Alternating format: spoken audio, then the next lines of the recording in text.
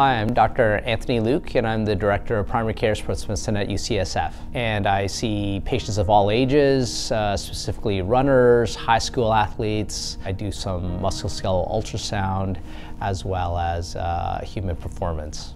Everyone's an athlete, and primary care sports medicine takes the dimensions of primary care and puts that in context for an athlete who may be doing a specific sport or have a certain passion. And I think combining those but understanding someone as a whole helps me take care of those athletes better. I love taking care of the patients in the Bay Area. They're just so diverse. I could take care of someone running a company to someone running a marathon. And there's all ages. You know, people are really excited to be active and think about their health. When you're thinking about whether you need surgery or not, I think obviously how bad is the problem.